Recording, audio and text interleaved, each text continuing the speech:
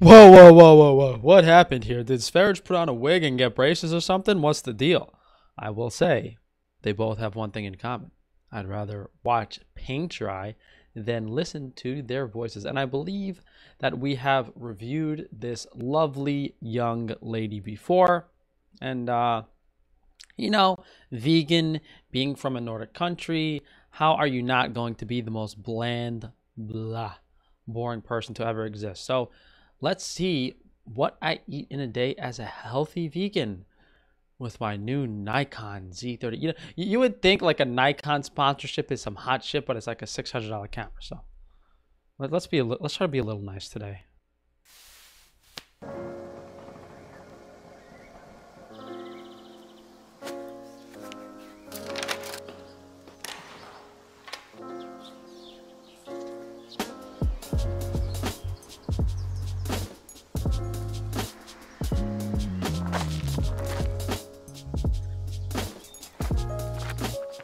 One of the best things I know is to start my day outdoors. I don't know what it is, but mornings are magical. It's the beginning of a new day, new experiences, and yeah, I feel that the start of a day is important because it sets the tone for the rest of the day. Another nice... This is like the classic Pinterest lifestyle. Like everything looks so amazing and happy and great, yet she's gonna poison herself the rest of the day. thing is to start with a big and delicious breakfast. Today it is Saturday, so I'm gonna do something a little bit more special because I have the extra time. So I'm gonna make pancakes.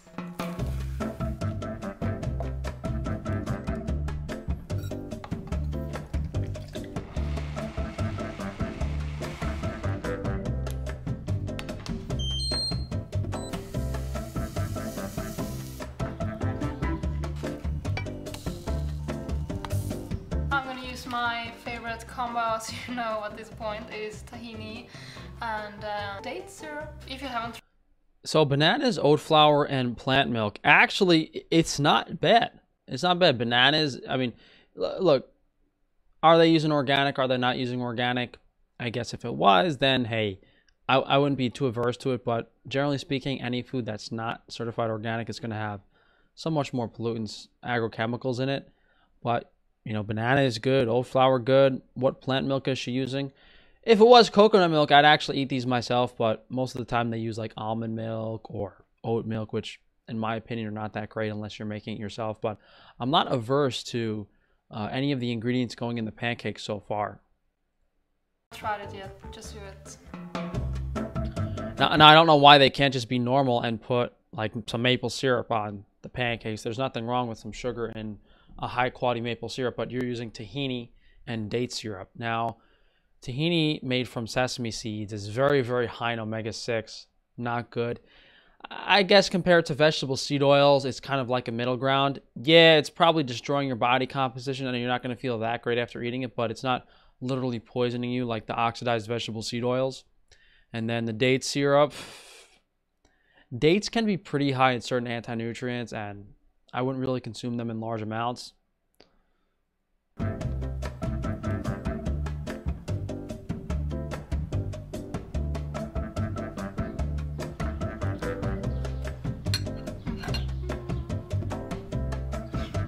It's not horrible. It's not horrible. This is definitely better than what most standard American dieters eat every single day. You know, if it wasn't for the tahini, then we'd be having a different conversation. Still not bad.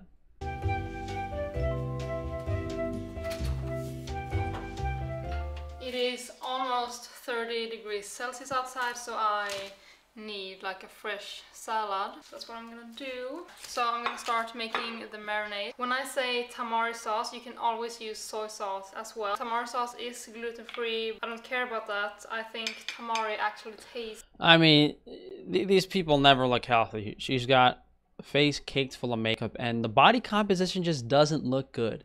You know, she's not toned, she's not fit. She doesn't have like the full, voluptuous, curvy look. She's not glowing.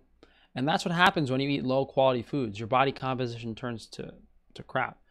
So if you are eating organic, a lot of animal foods in the diet, regardless of how much food you eat if you go out, exercise, get some sun, you'll look good. You'll always look good. Not on this type of diet. It's a lot better. The recipe I'm making is the kimchi bliss bowl from the app. I don't have kimchi and I don't have tempeh, so I'm just making it from whatever I have because the marinade is it's so good, and the dressing is also my favorite. Add 3 tablespoons tamari, 2 teaspoons garlic powder, 1 tablespoon maple. I forgot the rice vinegar, but 2 tablespoons of that.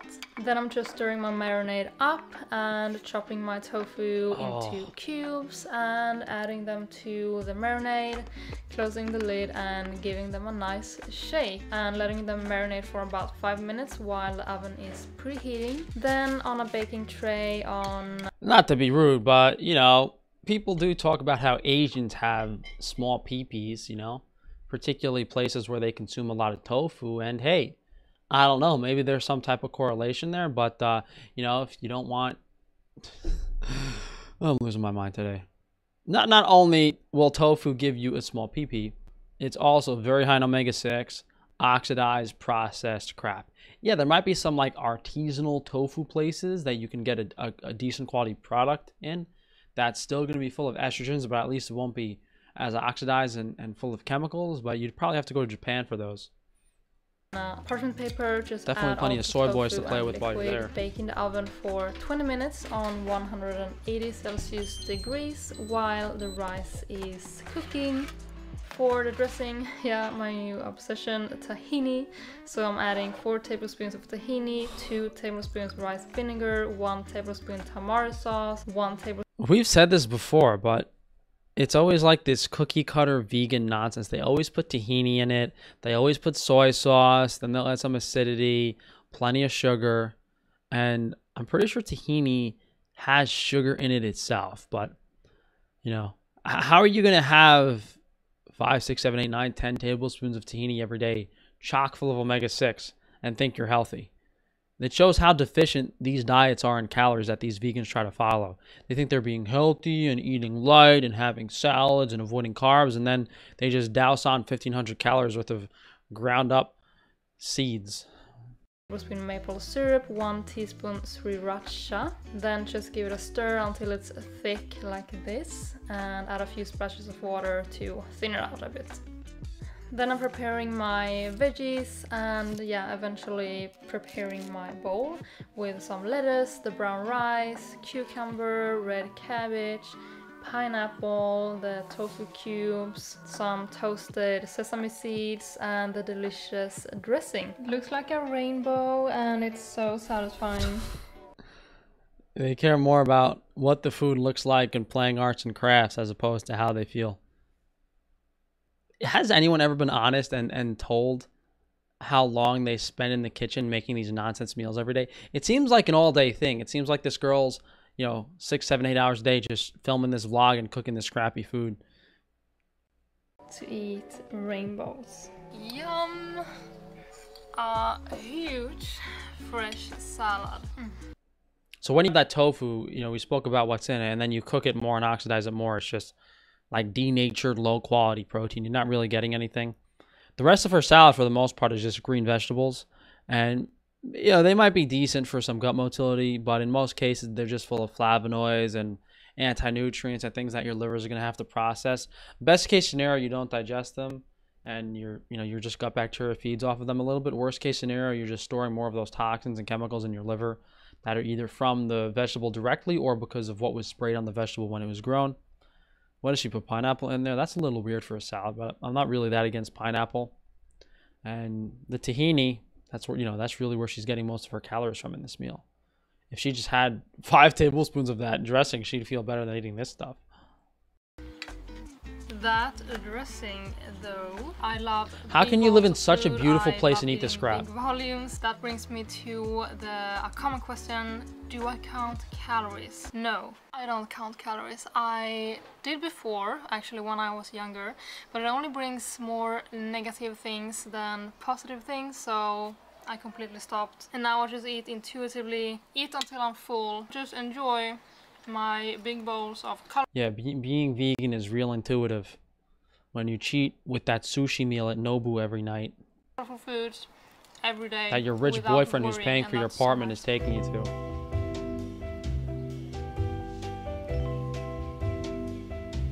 Too hot to tan. Need something cold to eat. Oh my god. Oh. Well, if you were vegan and even had the B vitamins and amino acids to heal your skin from the sun, I would be very, very surprised. But if you can't lay in the sun, even if it's like 90 degrees outside for a few hours without having an issue, then you're not metabolically that healthy.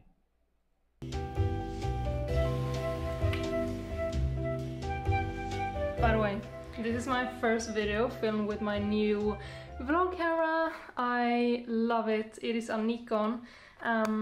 It is called Z30. Yeah, I just love it so much.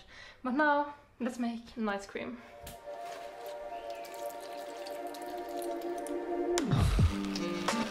You know when she says ice cream and starts throwing kale in a blender, her brain is really messed up. Oh my god.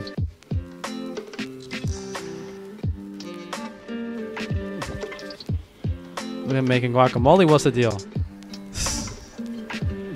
These people are so brainwashed, it's crazy. And this is something I've said before too.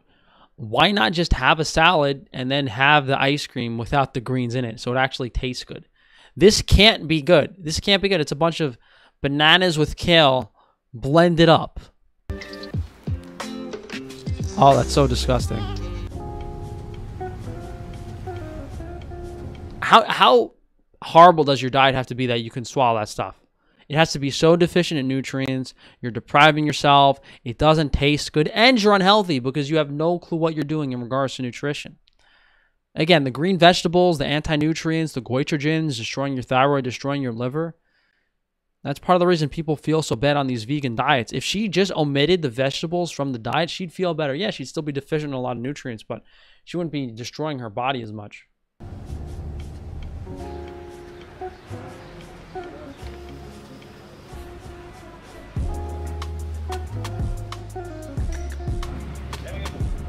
Thank you.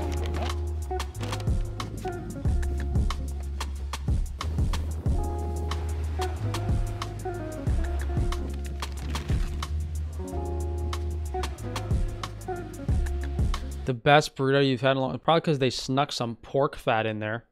I think anything that's not beef to Mexicans is vegan, so don't be surprised.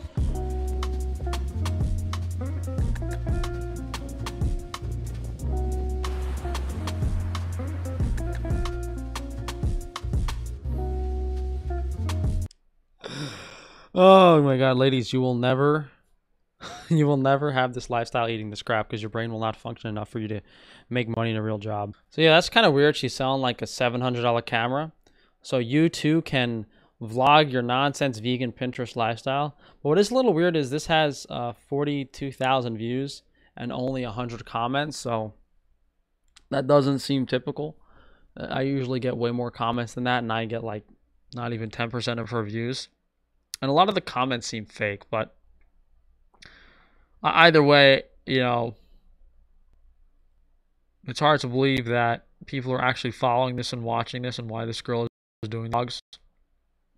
But it is kind of interesting that people can still be so close-minded enough, you know, with all the information they have access to and not listening to how they feel.